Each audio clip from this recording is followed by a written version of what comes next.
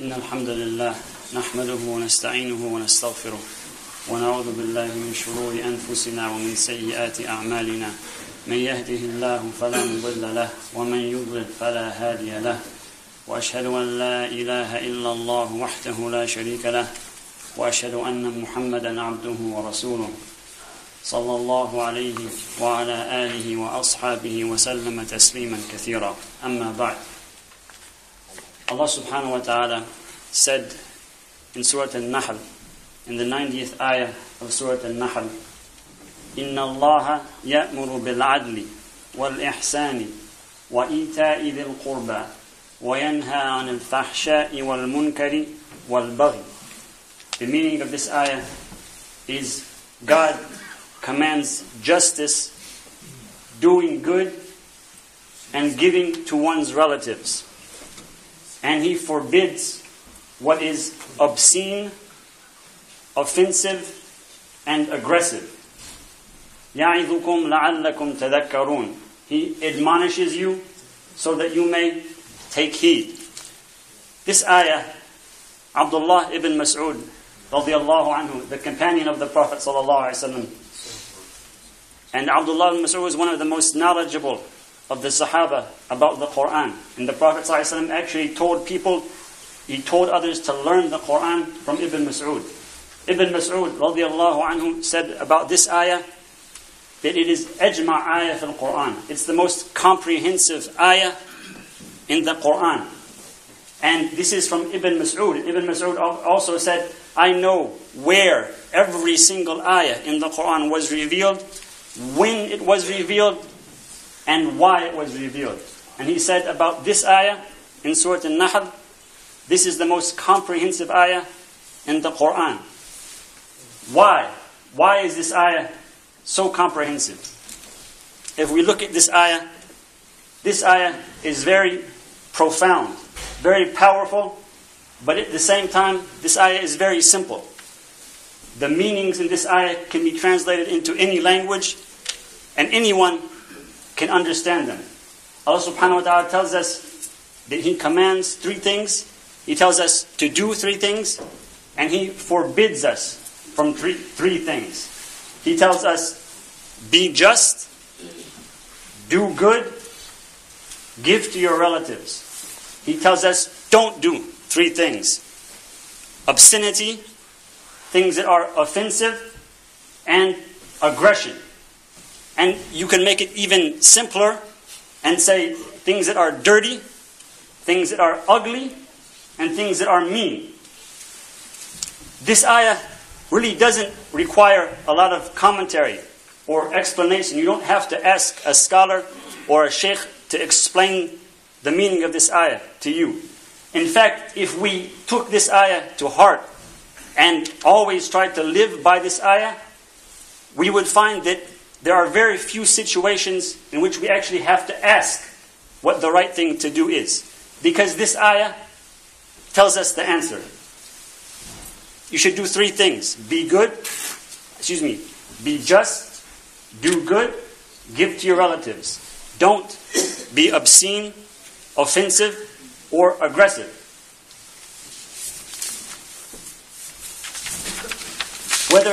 This has to do with our relationship with Allah subhanahu wa ta'ala Himself. How we practice our religion, how we act with others, how we talk, our family life, our work, our school, how we deal with people we like and people we dislike. This ayah almost always applies. How do we behave in all of these situations? Be just, do good, give to your relatives. What do we not do?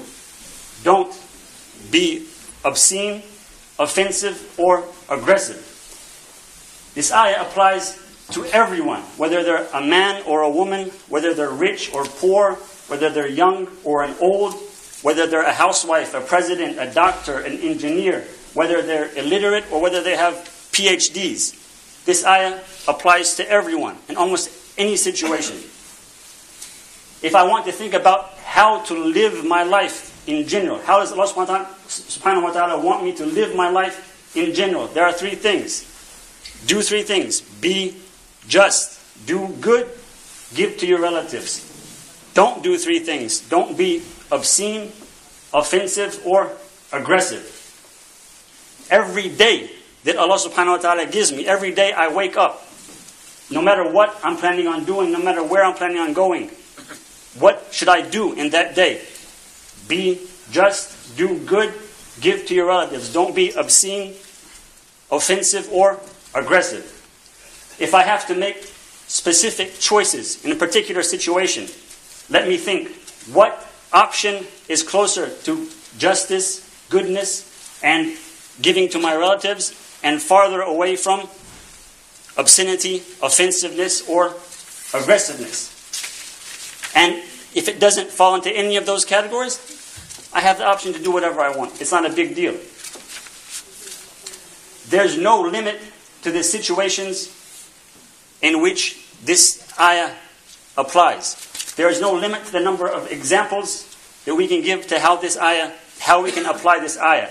Because it applies to everyone in every situation. And every person lives a different life, and every person deals with different situations. But this ayah applies to almost all of those situations. And in fact, if we look throughout the Quran and the Sunnah, we'll find that almost all of the Quran and Sunnah revolves around the meanings in this ayah. If we look at justice, examples of justice, situations in which we are commanded to be just. First of all, in our religion, the greatest act of justice is saying, La ilaha illallah. There's no God but Allah subhanahu wa ta'ala. The greatest act of justice is recognizing and worshipping the one who created you, subhanahu wa ta'ala. And the greatest injustice is giving anyone else a share of the worship and the glory that belongs to Him alone, subhanahu wa ta'ala. And this is in the Quran. Allah subhanahu wa ta'ala said, Inna shirka la dhulmun azim. In Surah Luqman, Allah subhanahu wa ta'ala said that shirk, and dividing your worship between Allah subhanahu wa ta'ala and anyone else, la dhulmun azim, it's a grave injustice. But that doesn't mean that we spend all of our lives worshipping Allah subhanahu wa ta'ala, because that would be an injustice. It wouldn't be fair. The Sahabi Abdullah ibn Amr radiyallahu anhu, in Sahih Bukhari wa Muslim, this Sahabi was a young man during the life of the Prophet ﷺ, and he was a very zealous worshipper. He would fast every single day, and he would stand the entire night in prayer. And when the Prophet ﷺ found out what he was doing, he asked him, he talked to him, and asked him about what he was doing. When he told him what he was doing, the Prophet ﷺ said, لا تفعل صم وأفطر وقم ونم. He said, don't do that. Fast some days and break your fast on other days. Pray during part of the night and sleep during other parts of the night. But listen to how the Prophet ﷺ explained it to him. He said, فَإِنَّ لِجَسَدِكَ عَلَيْكَ حَقًّا. Because your body has a claim on you. وَإِنَّ لِعَيْنِكَ عَلَيْكَ حَقًّا. And your eye has a claim on you. وَإِنَّ لِزَوْجِكَ عَلَيْكَ حَقًّا. And your wife has a claim on you. وَإِنَّ لِزَوْجِكَ عَلَيْكَ حَقًّا. And your guest has a claim on you. If you were to spend your entire life fasting and making salah, you would be doing injustice to these other people, even your own body, which has a claim on you. And the Prophet ﷺ advised him to fast 3 days a month. And Abdullah ibn Amr, because he was so zealous to do good things, he negotiated with the Prophet ﷺ up to fasting every other day. And Abdullah ibn Amr still wanted to do more than that. But the Prophet ﷺ told him, you can't do more than that. There's no more than that. Even if you were to fast every single day of your life, even though you're doing more acts of worship, it's not more pleasing to Allah subhanahu wa ta'ala, and it doesn't bring you closer to Allah subhanahu wa ta'ala, because it's a type of injustice. And Allah subhanahu wa ta'ala doesn't love injustice. Justice applies to the words we say. When we talk, Allah subhanahu wa ta'ala said, وَإِذَا قُلْتُمْ فَعْدِلُوا. When you speak, be just. And saying this is bigger than saying when you speak, be truthful. You can be truthful, but you can be unfair. You can mention the good aspects about someone and not mention the bad aspects. Or you can mention something negative about someone, not mention the positive aspect about someone. Allah subhanahu wa ta'ala said, when you speak, when you talk, be just. And this is above and beyond just not lying. Be just. And Allah subhanahu wa ta'ala said, وَلَوْ كَانَ ذَا قُرْبَى. Even if the person you're talking about or speaking on behalf of is a close relative of yours. When we buy and sell or do business or any kind of financial transaction, we're commanded to be just. Allah subhanahu wa ta'ala said, وَأَوْفُوا الْكَيْلَ وَالْمِيزَانَ بِالْقِسْطِ, and set up the scales and the measurements with justice. And this is one of the most important commandments, not only in the Quran, but in every single scripture that Allah subhanahu wa ta'ala ever revealed. And part of the message of every prophet that was ever sent to mankind. To be just and fair when you buy and sell and do business with each other, and don't cheat. In Sahih Muslim, Abu Hurairah radiallahu anhu said that the Prophet ﷺ was once going through the marketplace in Medina, and there was a man who was selling dates. And the Prophet ﷺ stopped at his stall and put his hand in the dates that he was selling, and he noticed that they were soggy, they were wet on the bottom. The Prophet ﷺ said to the man, "What's this?"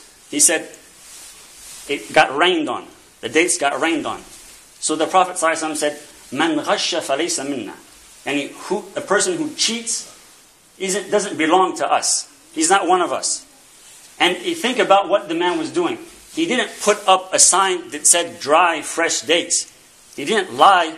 He just hid the bad things and put the good things on the top. And despite that, the Prophet ﷺ said, this is cheating. And someone who does something like this doesn't belong to us. Compare that to a person who lies on their resume, or an employer who gives a false job description to someone they're employing, or a student who cheats on an exam. The Prophet ﷺ said about the two parties that are involved in a sale, فَإِنْ صَدَقَا وَبَيَّنَا بُورِكَ لَهُمَا فِي بَيْعِهِمَا. If they tell the truth and explain everything, there are two things the Prophet ﷺ said. They tell the truth, they're honest, but not just honest, they explain everything. They don't hide anything. The Prophet ﷺ said if they do that, their transaction will be blessed. In Sahih Muslim and Bukhari, there was a man named Nu'man ibn Bashir who was a child in the life of the Prophet ﷺ, and his father gave him some property and excluded the rest of his children. The Prophet ﷺ, when he learned about that, the Prophet ﷺ told him to take it back. And the Prophet ﷺ said, "Ittaqu Allah wa'dilu bayna awladikum." He said, fear Allah and be fair to your children. Be just with your children. The Prophet ﷺ said about some wives. The Prophet ﷺ said, لو أحسنت إلى إحداهن الدهر ثم رأت منك شيئا قالت ما رأيت منك خيرا قط. Some wives, if you good to them all your life, and then they see one thing they don't like, they'll say, you haven't done anything good. You never do anything right. The Prophet ﷺ said that is one reason they are liable to punishment in the hereafter. Because of what they said, something that's unfair, unjust. The second commandment in this ayah was to do good. And this is very broad. It means do good things, and the things you do a good job. Do them in a good way. This applies to your religion, as in being a good Muslim. The Prophet ﷺ said, إِذَا أَحْسَنَ أَحَدُكُمْ إِسْلَامَهُ فَكُلُّ حَسَنَةٍ يَعْمَلُهَا تُكْتَبُ لَهُ بِعَشْرِ أَمْثَالِهَا إِلَى 700 ضِعْفٍ وَكُلُّ سَيِّئَةٍ يَعْمَلُهَا تُكْتَبُ لَهُ بِمِثْلِهَا. The Prophet ﷺ said, if one of you becomes a good Muslim, إِذَا أَحْسَنَ أَحَدُكُمْ إِسْلَامَهُ, and this is from ihsan, being a good Muslim. He said, every good deed you do will be counted as 10 up to 700 good deeds. And every bad deed you do will be only counted as 1. And the Prophet ﷺ that told us that part of ihsan, doing good, is worshipping Allah subhanahu wa ta'ala in a good way. The Prophet ﷺ said, أَن تَعْبُدَ اللَّهَ كَأَنَّكَ تَرَاهُ. فَإِن لَمْ تَكُنْ تَرَاهُ فَإِنَّهُ يَرَاكَ. Doing good is worshipping Allah as if you can see Him. But even if you can't see Him, know that He can see you. Being a good Muslim means taking your religion seriously, practicing it seriously, learning about it as much as you can. That doing good applies to the things that we say and the way that we say them. Allah subhanahu wa ta'ala said, وَقُولُوا لِلنَّاسِ حُسْنًا. Say good things to people. And Allah subhanahu wa ta'ala in Surah Al-Isra said, وَقُلْ لِعِبَادِي يَقُولُوا الَّتِي هِيَ أَحْسَنُ. Say to my servants, they should say things that are better. This is above and beyond just saying things that are good. This means if someone says something bad to you, you respond in a way that's better. Someone says something that's rude or impolite to you, you respond with something that's polite. If someone is polite and respectful to you, you be more polite and more respectful to them. The Prophet ﷺ said, كُلُّ سُلَامَ مِنَ النَّاسِ عَلَيْهِ صَدَقَةً كُلَّ يَوْمٍ تَطْلَعُ فِيهِ الشَّمْسِ. Every human being is responsible for doing acts of kindness, good deeds, every day. For every, not only every human being, but every joint in their body, every part of their body is responsible for doing a good deed every single day. An act of kindness. And the Prophet ﷺ gave us examples of acts of kindness, acts of doing good. The Prophet ﷺ said, تَعْدِلُ بَيْنَ اثْنَيْنِ صَدَقَةً.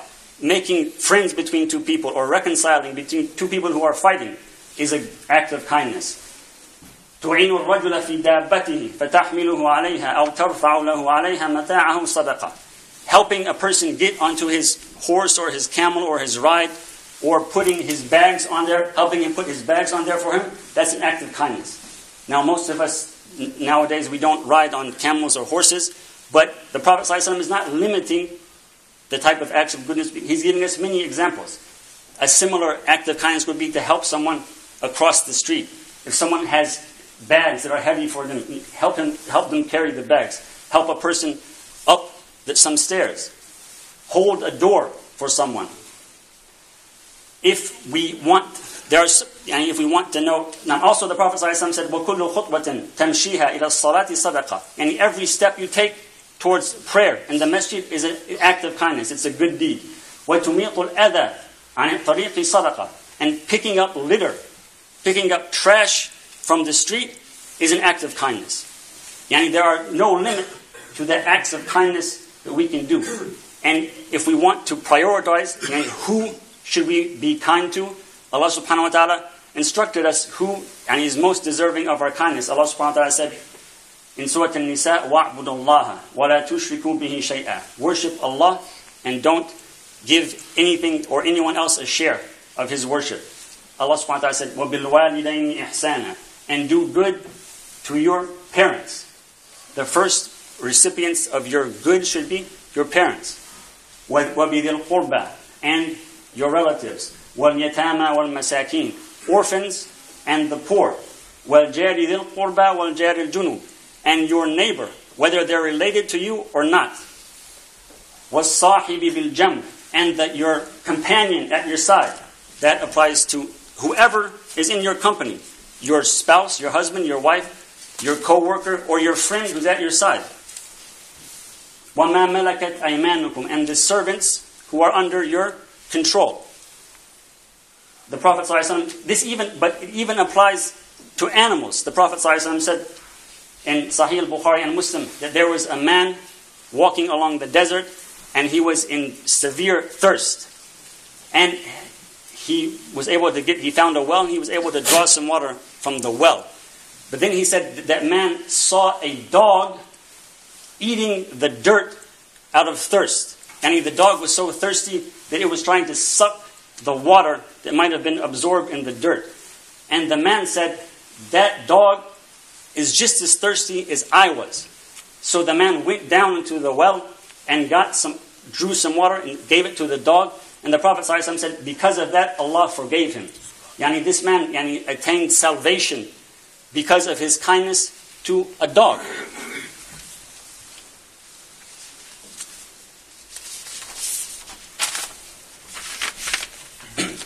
This and it applies in every situation. Anything we do, we should do it in a good way. The Prophet ﷺ said, even when you kill an animal to eat it, you're doing something that's not pleasant. You're actually taking a life. But the Prophet ﷺ said that even when you do that, you do it in a good way. The Prophet ﷺ said, إِنَّ اللَّهَ كَتَبَ الْإِحْسَانَ عَلَى كُلِّ شَيْءٍ. Allah has decreed, has commanded that everything be done in a good way. فَإِذَا قَتَلْتُمْ فَأَحْسِنُوا الْقِتْلَةِ. If you have to kill something, then do it in the best way possible. وَإِذَا ذَبَحْتُمْ فَأَحْسِنُوا الذَّبْحَ. If you have to slaughter an animal, then do it in the best way. وَلْيُحِدَّ أَحَدُكُمْ شَفْرَتَهُ وَلْيُرِحْ ذَبِيحَتَهُ. And you should sharpen your blade and give rest to the animal that you're slaughtering. Don't use take the time to make the blade sharp just for the animal that's about to die. Even though the animal is about to die, you still don't want to cause it any unnecessary pain, and you want to slaughter it in the best way possible.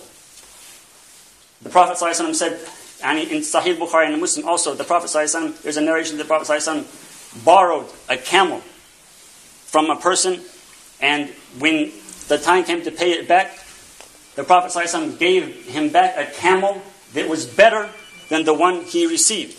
And the Prophet ﷺ said, إِنَّ خِيَارَكُمْ أَحْسَنُكُمْ قَضَاءً. The best ones from among you are the ones who pay back in the best way. Allah subhanahu wa ta'ala in the Quran, even about divorce. And divorce is one of the most unpleasant, unfriendly situations that a person could ever be in. But Allah subhanahu wa ta'ala said even about divorce, الطلاق مرتان فإمساك بمعروف أو تسريح بإحسان. Allah subhanahu wa ta'ala said, keep them in a nice way or let them go in a good way. And even the act of divorce, which is usually a hostile situation, Allah subhanahu wa ta'ala said, even when you do that, do it in a good way. The third commandment in the ayah is giving to our relatives. Giving to your relatives, that's obviously and also part of doing good.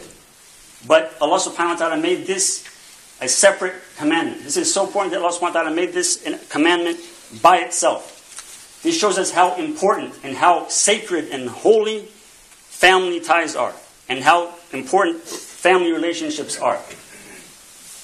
Other types of good that you may do, they may vary from time to time, and you may have a lot of different ways to do them, a lot of different options to choose from. Tomorrow you may fast, the next day pick up some litter from the street, the next day help your neighbor take out the trash, the next day make salat al-duha, the next day learn a surah from the Quran. There are many options when it comes to doing general good. But giving to your relatives is never optional. There's no replacement for that. That is a fundamental commandment. The Prophet ﷺ said, Aisha radiallahu anha said, the Prophet ﷺ said, إِنَّ الرَّحِمْ مُعَلَّقَةٌ بِالْعَرْشِ. That the family ties, the ties of blood, are attached to the throne of God. And they say, مَنْ وَصَلَنِي وَصَلَهُ اللَّهُ. Whoever honors me, whoever keeps the relationship with me, may Allah keep His relationship with them. وَمَنْ قَطَعَنِي قَطَعَهُ اللَّهُ. And whoever breaks off the relationship with me, may Allah break off His relationship with them. And in another wording, narrated by Abu Hurairah in Sahih al-Bukhari, Allah subhanahu wa ta'ala Himself said, مَنْ وَصَلَكِ وَصَلْتُ. Yani whoever keeps up their relationship with you, I will keep up my relationship with them. وَمَنْ قَطَعَكِ قَطَعْتُ. And whoever severs their relationship with you, I will sever my relationship with them. And there's a hadith in Sahih Muslim narrated by a man named Amr ibn Abasa. And this man was one of the first people to come from outside Mecca to learn about Islam and hear about the Prophet ﷺ. This was in the very, very earliest days of Islam. And he narrated a long hadith about what happened and what the interaction between him and the Prophet ﷺ. But in part of that hadith, he asked the Prophet ﷺ, who are you and what are you? And the Prophet ﷺ explained to him, I'm a prophet sent by God. The man asked him, well, why did God send you? And the Prophet ﷺ said, أَرْسَلَنِي بِصِلَةِ الْأَرْحَامِ وَكَسْرِ الْأَوْثَانِ. He sent me to maintain family ties and to crush the idols. This is the two things that the Prophet ﷺ mentioned. It was the point of Allah subhanahu wa ta'ala sending him. He sent me to preserve family ties and to crush the idols. Now, this is always important for us to remember, because sometimes we take our relatives for granted. We assume that they're always going to be there. They're always going to be on my side. I should worry about doing good to other people who I can win over or bring them to my side. But if we're ever doing good, the first people we should start with are the people who are closely related to us. Now, and even if those people aren't kind to us, even if they don't recognize us, the Prophet ﷺ said, لَيْسَ الْوَاصِلُ بِالْمُكَافِئِ وَلَكِنْ الْوَاصِلُ الَّذِي إِذَا قَطَعْتَ رَحِمَهُ وَصَلَهَا. He said, a good relative is not the one who trades you good for good. He's not the one who does good to you when you're nice to him. He's the one, if you boycott him, he's still good to you. He doesn't boycott you. He doesn't cut you off. Now, نفعني الله وإياكم بهدي كتابه وجعلنا من أهله. أقول قولي هذا واستغفر الله لي ولكم فاستغفروه إنه هو الغفور الرحيم وعلى آله وأصحابه ومن تبعهم بإحسان إلى يوم الدين. The three things that Allah subhanahu wa ta'ala forbade us from in that ayah were al-fahsha, al-munkar, and al-baghi. Obscenity, things that are offensive, and things that are aggressive. Or in very simple words, things that are dirty, things that are ugly, and things that are mean. Al-fahsha, yani obscenity, what does that mean? And the biggest example of obscenity is yani illicit relationships, fornication or adultery. And that's what Allah subhanahu wa ta'ala described as being obscene or dirty in the Quran. Allah subhanahu wa ta'ala said, وَلَا تَقْرَبُوا الزِّنَا إِنَّهُ كَانَ فَاحِشَةً وَسَاءَ سَبِيلًا. Stay away from zina. It is an obscenity and a bad way to go. But there are words or ways of talking that are obscene as well. And in a hadith in Bukhari and Muslim, yani it's a well-known hadith that some Jews came to visit the Prophet ﷺ, and they, instead of saying Assalamu alaikum, they said Assamu alaikum. May death be upon you. So Aisha radiallahu anha was sitting there, and she responded back to them, but she responded in a harsh way. There are different wordings about what she said. In one wording she said, Wa alaikum assam wa dham, which means, and death and disgrace upon you. When she said that, the Prophet ﷺ said to her, Ya Aisha, la takuni fahisha. He said, Aisha, don't be obscene. Yani she didn't say any really dirty words about body parts or physical activities. She said death and disgrace. But the Prophet ﷺ told her that's an obscene way of talking. That kind of rudeness and vulgarity is an obscene way to talk. And the Prophet ﷺ said, Inna Allah yubghidul fahish al-badhi. Allah subhanahu wa ta'ala despises, Allah subhanahu wa ta'ala hates a person who is vulgar and obscene. The second thing that Allah subhanahu wa ta'ala forbade us from is al-munkar, things that are offensive. And the greatest act of munkar, the most offensive thing there is to deny Allah subhanahu wa ta'ala, or to ascribe a partner to Allah subhanahu wa ta'ala, or to worship anyone other than the God who created you. But there are many offensive things, and we don't want to give examples of bad things like we give examples of good things, but there are actions that everybody knows and recognizes as being offensive. There are ways of talking that everybody recognizes as being offensive. And there are even sounds that are offensive. Allah subhanahu wa ta'ala said in Surah Luqman, وَغْضُضْ مِنْ صَوْتِكَ إِنَّ أَنْكَرَ الْأَصْوَاتِ لَصَوْتُ الْحَمِيرِ. Luqman said to his son, lower your voice. The most offensive sound is the braying of a donkey. The third thing that Allah subhanahu wa ta'ala forbade us from is aggression, being mean. This means trying to hurt someone, yani attacking someone, and trying to put them down, put yourself above them.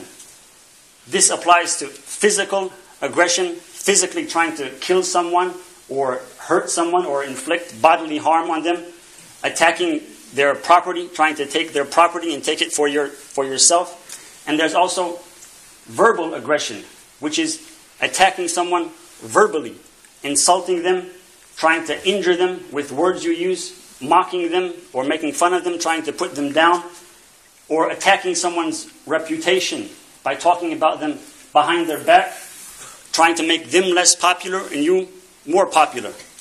There are many people who may look peaceful and friendly because they don't do any aggressive actions, but with their words, they can do more harm and hurt more people in a much bigger way than people who are aggressive with their bodies. It's very important to understand that this prohibition of aggression also applies to religious aggression. Allah subhanahu wa ta'ala said about the people who were given the scripture before us, Allah subhanahu wa ta'ala said, وَمَا اخْتَلَفَ الَّذِينَ أُوتُوا الْكِتَابِ إِلَّا مِنْ بَعْدِ مَا جَاءَهُمُ الْعِلْمُ بَغْيًا بَيْنَهُم.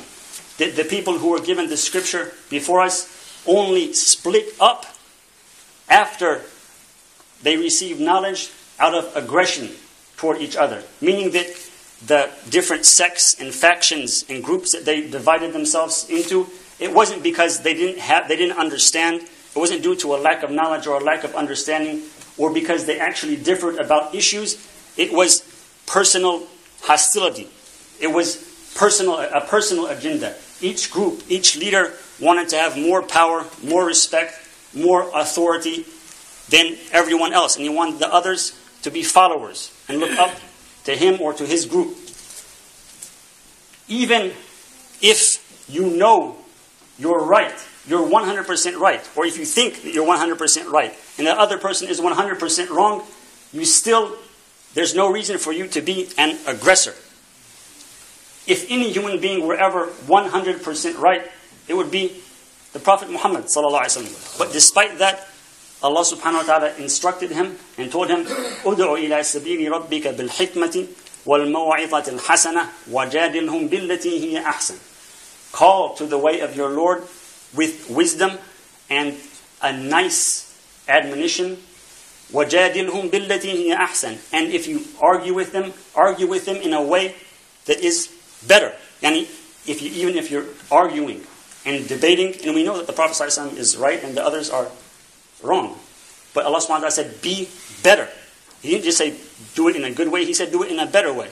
Meaning if they're rude and mean and aggressive and hostile to you, you be respectful and polite. If they're respectful and polite, you be more respectful and polite. It doesn't mean that you have to compromise your religion or you don't stand up for what you know to be right. You can say this is right and this is wrong. This is what I understand to be the truth and this is what I understand to be wrong. But personal hatred, anger, aggressiveness, and hostility to others have nothing to do with that. What we have mentioned are just a few examples of the situations that this ayah applies to. And we could go on and we never finish mentioning examples of how this ayah could apply to us. But we can always remember to keep these 3 commandments and these 3 prohibitions uppermost in our minds. Be just, do good, give to your relatives. Don't be obscene, offensive, or aggressive. And no matter how hard we try, we'll never be perfect in what we do. We'll never be able to do all the good things we wish we could do. And we'll always have shortcomings and we'll always make mistakes. We'll always be forgetful from time to time. And perhaps a way for us to make up for those shortcomings is to forgive the shortcomings of others. When we see others who are just as imperfect as we are, we see others who make mistakes, don't try to hold them up to the standards we try to hold ourselves up to. And remember that Allah subhanahu wa ta'ala said in Surah An-Nur, وَلْيَعْفُوا وَلْيَصْفَحُوا أَلَا تُحِبُّونَ أَنْ يَغْفِرَ اللَّهُ لَكُمْ. Pardon and forgive. Don't you want Allah to forgive you? Allahumma salli ala Muhammad wa ala ali Muhammad wa barak ala Muhammad wa ala ali Muhammad kama sallaita wa barakta ala Ibrahim wa ala ali Ibrahim innaka hamidun majid. ربنا إننا آمنا فاغفر لنا ذنوبنا وقنا عذاب النار. اللهم إنا نسألك من الخير كله عاجله وآجله ما علمنا منه وما لم نعلم، ونعوذ بك من الشر كله عاجله وآجله ما علمنا منه وما لم نعلم. اللهم إنا نسألك الجنة وما قرب إليها من قول وعمل، ونعوذ بك من النار وما قرب إليها من قول وعمل، ونسألك أن تجعل كل قضاء قضيته لنا خيرا. اللهم إنا نسألك حبك وحب